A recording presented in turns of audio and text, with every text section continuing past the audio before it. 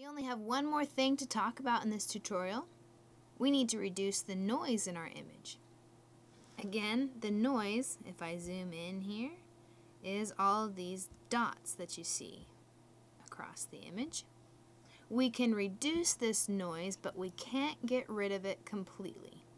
To do this, I'm going to go to Filter and Noise and Reduce Noise.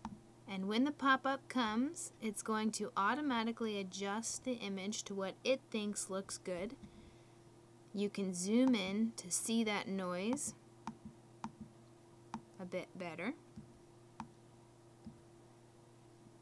And you can see if you click on the image that it shows you the original, and when I let go, it's showing you what it's fixing.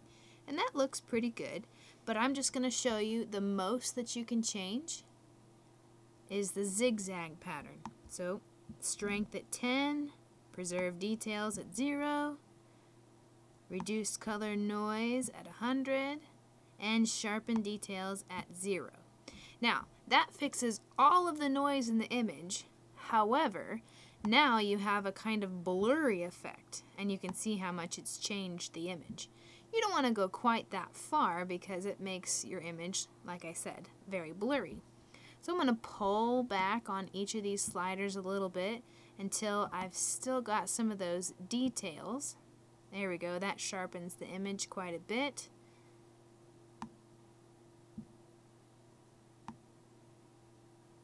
There we go. And I want to leave that pretty low. Maybe around there looks good. And again, I can click on the image to see how much I've changed.